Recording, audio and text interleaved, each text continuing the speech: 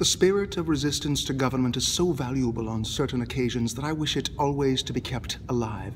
It will often be exercised when wrong, but better so than not at all.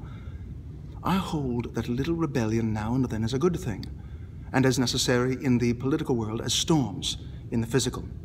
God forbid we should ever be 20 years without such rebellion. The people cannot be all and always well informed. That part which is wrong will be discontented in proportion to the importance of the facts which they misconceive.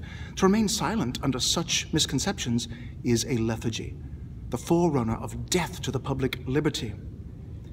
And what country can preserve its liberties if their rulers are not from time to time warned that the people preserve the spirit of resistance? The remedy is to set them right as to facts, pardon and pacify them.